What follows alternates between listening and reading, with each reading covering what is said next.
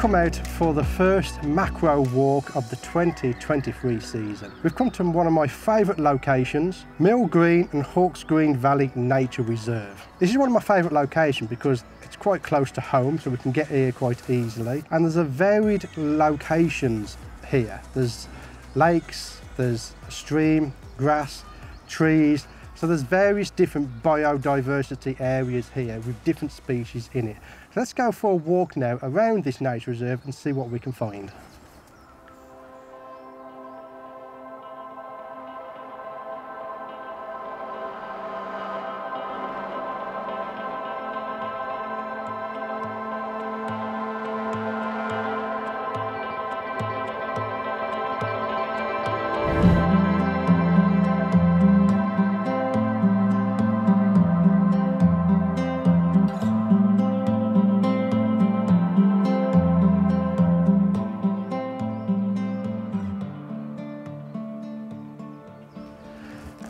So we found an interesting area here.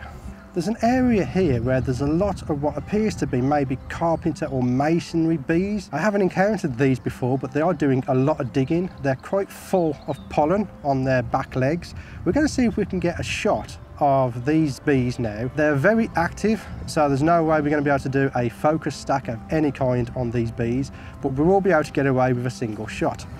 So what I'm going to do is I'm going to set my camera up for a single shot. Now, typically when I'm doing a single shot, I will use TTL on my flash. I'm going to use 1/200th of a second for my shutter speed. We're going to go with a F, let's say an F10 and an ISO of 320. That's my ballpark figure for any moving subject like this. And then again, if we need to, we can adjust those settings to get the actual shot we want. But let's start with those figures. It's going to be very hard to capture these bees, but they are digging, so they are preoccupied, so I might be able to get a shot. But if I flip out my screen and then get my camera low, and we'll see if we can get a shot.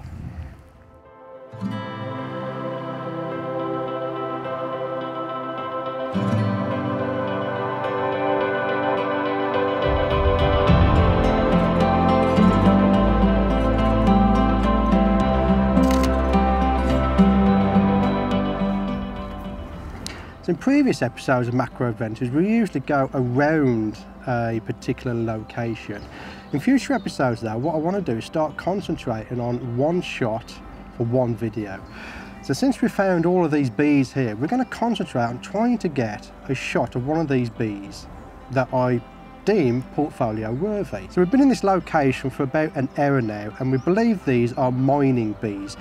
And when you don't know anything about a certain species, what you want to do is slow down and just observe. I've taken a step back and just observe what these bees are doing. And what these bees are doing is they are landing, they are then burrowing a hole in the ground, they're going inside the burrow, they're covering themselves up, and I'm assuming they might be laying eggs. But then what they're doing is they're coming back out of the burrow, and as they pop out the burrow, they poke just their head above the burrow to take a look around, and that's the shot that I want to get. You can clearly see over there where I've been standing, there are no burrows. I've been standing in one place just observing. So I'm going to go back over there now, and I'm going to stand there, and I'm just going to wait until I see some activity from a burrow, and we're going to get the shot that we want. On further research, I found out that these are possibly mining bees.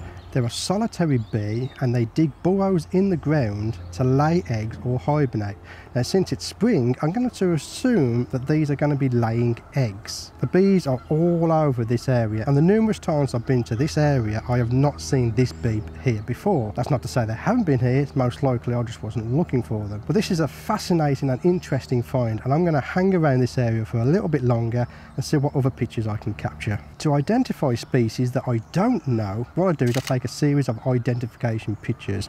These are not very artistic images, but they capture the bee or the subject from the front, the top and the side, so that I can ID them later on using Google at home on my computer.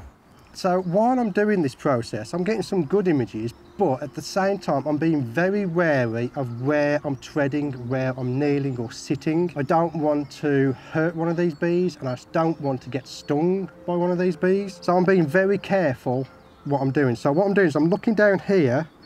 There's a big enough space there for my foot to go. There's no bee there, there's no hole, so I can place my foot there and move forward just a little bit. And that's what I'm doing through the whole area, because again, I don't want to hurt the subject. We want to be gentle, we don't want to disturb them. They're going about their business, I'm going about my business, and we both can get our work done today without getting disturbed.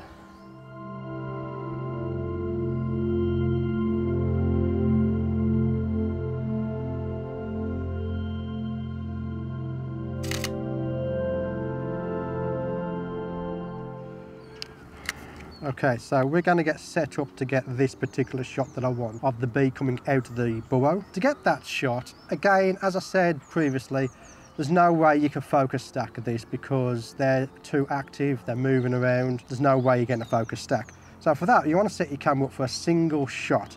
So for that, I'm going to go with a TTL on my flash with +1 exposure compensation. Because I'm getting quite close to the ground, the flash heads or the light from the flash aren't quite getting onto the subject. So I'm going to boost that by 1 exposure so that we get the exposure that we want. I'm going to go 1/200th a second, that's my maximum sync speed for this camera. F14 on my lower lens at a 1:1 magnification, I feel quite comfortable using F14, and ISO of 400. Those are the settings. I'm not going to be changing those settings. When the bee comes out, I won't have time to change those settings. But what I'm going to do now is I'm just going to crouch down here as long as it takes, and I'm not looking for a bee. If you see a bee landing, it's too early, they haven't done a burrow. What I'm looking for are these little burrows that are covered up, and I'm just going to observe them, and eventually you'll see the ground or the dirt start to move, and that's when a bee is coming up out of the burrow, and that's when we're going to get the shot we want. There's a bee coming out of his burrow just here, so I'm going to go right above him and just grab the shot I want.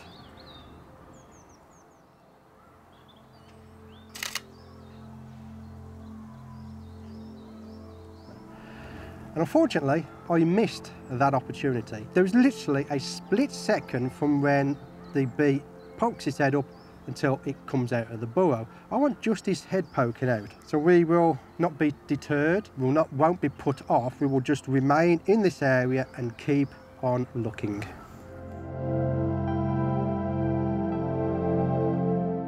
So we've got some activity here. I'm going to get down in position, wait for the head to pop up and get the shot.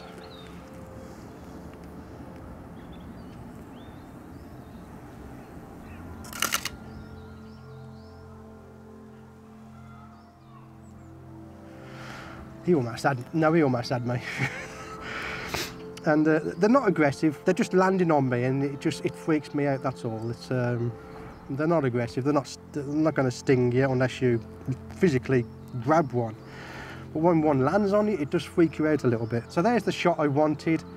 The mining bee coming out of its burrow. I'm very happy with that shot. We're going to take that back to the studio now and process it and hope to God the focus is bang on. What I want to do now is I want to talk to you about videography.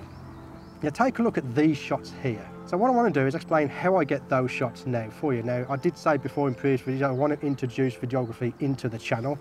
So this is where we're going to get those shots. Now the wide shots that you're seeing here now, this is done with our main rig. This is an EOS R, and we have 3 well filters on there, and I'm using the Platypod Tripod in order to get the camera as low as possible to the ground. The Platypod is a perfect solution for that type of shot. Now this shot here that you're seeing, which is a slow motion shot, for that all I use is my iPhone. For those shots we do need some equipment. We have the Moment iPhone case and the Moment lens. Now for your information, this is an iPhone 12 Pro, so it's not the latest, greatest in technology that's out there. Now you can use the inbuilt app that comes with your iPhone, but I prefer to use the Filmic Legacy app. So we're going to go into there now. I'm going to switch to my wide lens, and what you want to do, you want to go into the resolution. You want to drop your resolution down to 1080p with an 8-bit file. That's the only way you're going to get the high frame rate. Then when you go to the frame rate, you want 240 frames a second. And all we do now is we find ourselves a bee and we just start recording. Once we've got the footage we want, and we only need a couple of seconds because you're filming in 240 frames a second, we take that into our editing software. We tell the software that we want to see it in 24p, and we get our slow motion footage. There's no exposure settings to deal with. You don't have to worry about any of that. With the Filmic Pro, you just point and shoot and away you go. and we're going to get some footage of these bees here.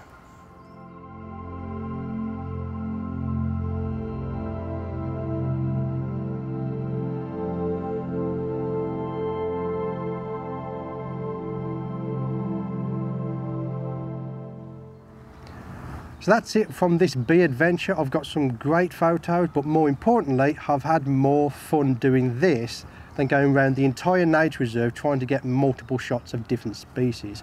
Much more fun concentrating on one species.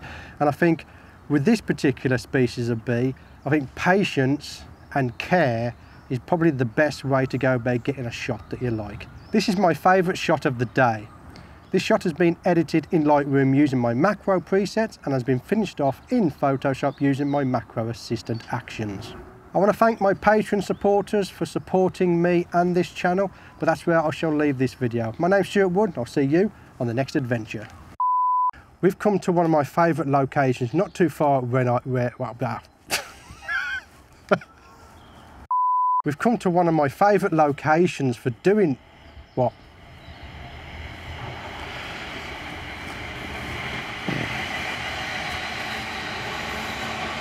It is my favourite location, but we do have to stop periodically for trains. So we've been here a while now, and since we didn't know what type of... Oh, one landed on me then. So we've been in this location for about an hour now, and we've done some research, and we believe these are... Yes, they are. So I've slowed down, I've taken... I'm looking on the floor down here. I can see there is no bee there. Someone's just stuck up my arse.